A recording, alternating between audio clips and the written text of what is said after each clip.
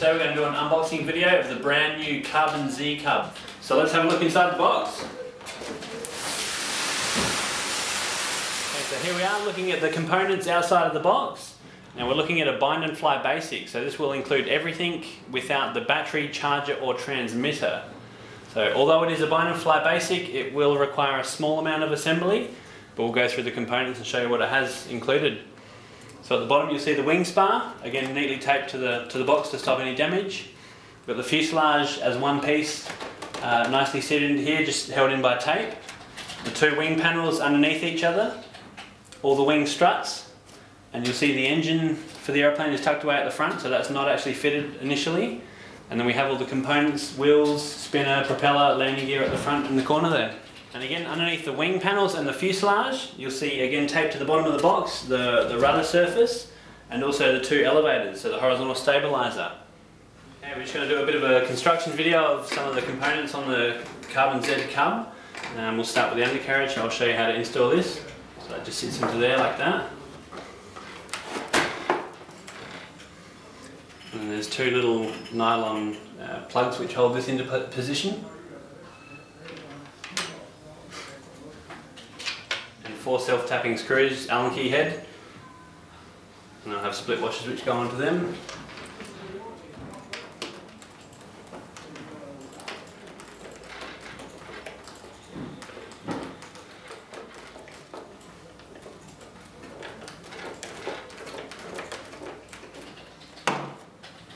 Okay, at the back of the undercarriage we've got a wire frame which presses into here.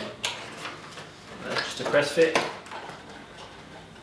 And that retains the, I suppose, undercarriage covers, if you want to call them that. So that slides over to there. And clip onto the undercarriage.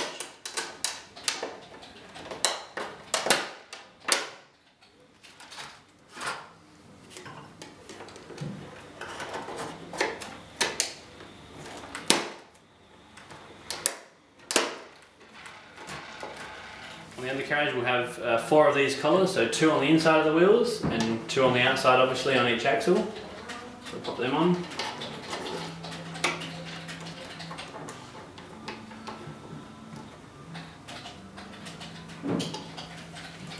And the wheel.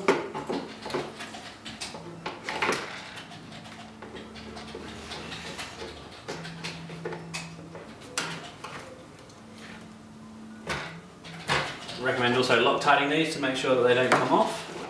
On this Cub, one of the things that you will have to do on the rudder, you will have to do a small amount of gluing, so there are three hinges in here which I've just used foam safe CA and Accelerator to lock them into place. But that's the only thing that you'll need to glue on here, so that's drying at the moment. And that's the rudder on. Okay, now at the front of the aircraft we'll do the engine and cowling. So just connect the motors up to the wires correctly, so following the polarity of course.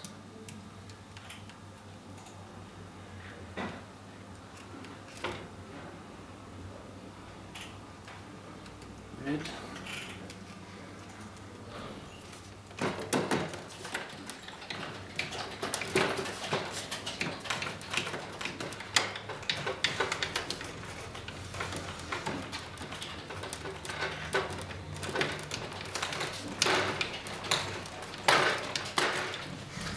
So that's the engine, and we can feed these wires into here. And now we can fit the cowling. The cowling just uses two bolts through the, I suppose you could say, cooling holes at the front here, and they go into these recesses here.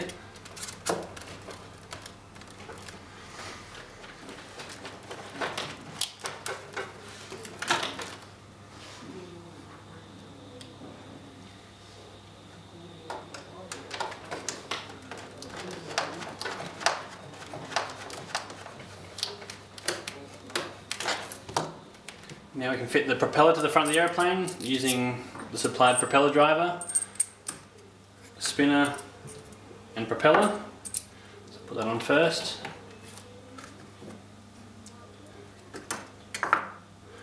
The rear plate and the propeller.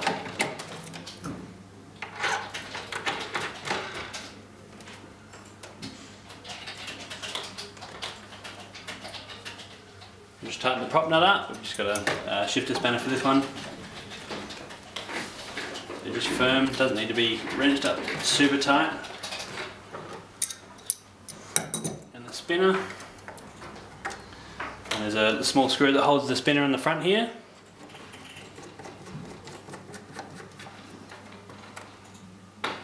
Just like that. Okay, so we'll install the horizontal stabilizer. So we've got one panel, we've got the carbon spar that holds these. That goes through the centre there. And then locate that into the fuselage. And the same for the other panel.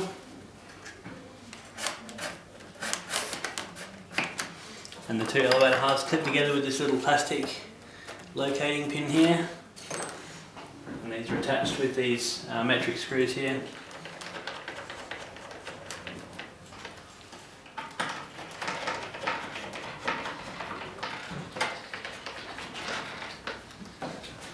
Okay, whilst we've got the airplane upside down, we'll also install a locating screw to take the stress off the hinges on the rudder here.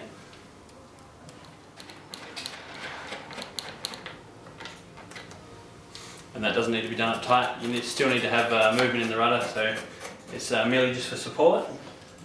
Whilst we're here, we can also put the control surfaces onto their push rods. So you can see you've got a choice of 3 positions. Depending on your flying style will determine where you want to position that, but for what we'll be doing is we'll be using the inside one. Now these will need to be adjusted. Usually you'll set your servo arm 90 degrees to the servo case, and you'll set the control surface level with the edge. A good way to tell is to line up your leading edges there to make sure all your push rods are at the correct length. I'll check that now. So again, making sure that the servo arms are 90 degrees to the servo case.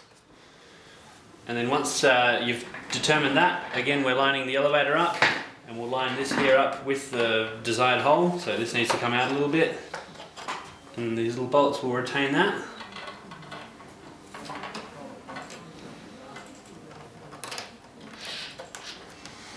We'll do a similar procedure for the rudder.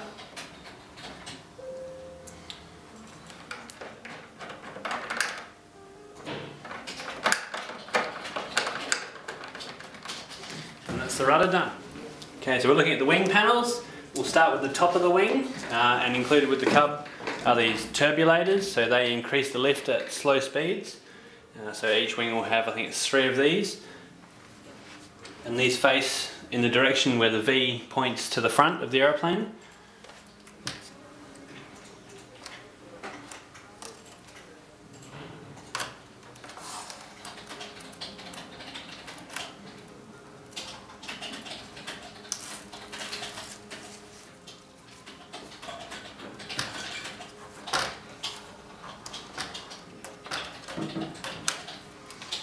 Press them down firmly. And now we can move on to the underside of the wing.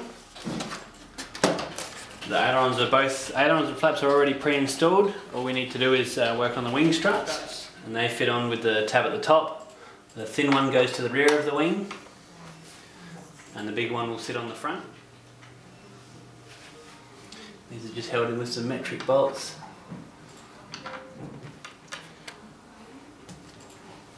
And lock nuts.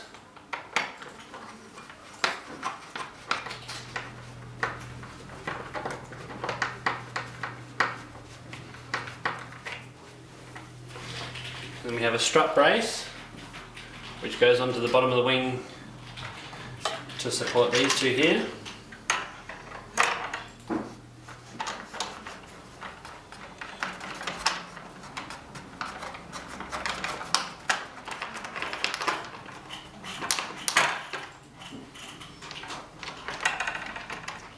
And to hold these upper pieces, there are some aluminium pins and R-clips which go onto these. So they'll just go through there. That'll go on there. And a clip to retain that.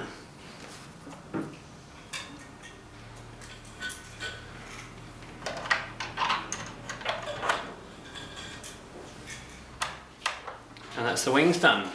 Okay, so we'll just show how to install the wing panels. So we'll see these are aileron and flap servo extension leads, so it makes it really easy to plug your extension leads into, so we'll show you how they go in. So firstly we'll start with the wing spar, quite easily through middle, centre that. And then we can offer the wing up to that. And again, this has been labelled, so you'll see the aileron has AIL on it, and your flap tells you that it's a flap, so you can locate them with the pins there. So we'll put them over there, leave it out a bit.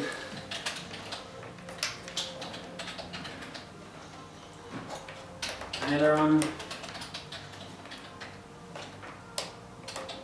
flap, and they can go into there.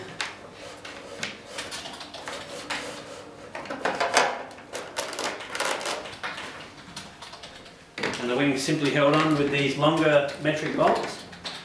We'll just chuck one of them in.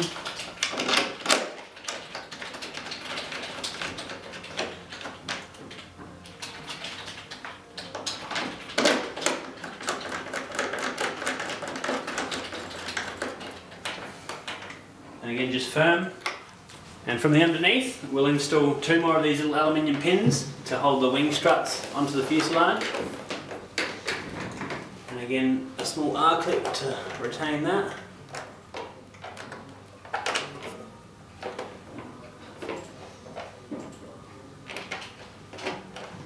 The wing is on.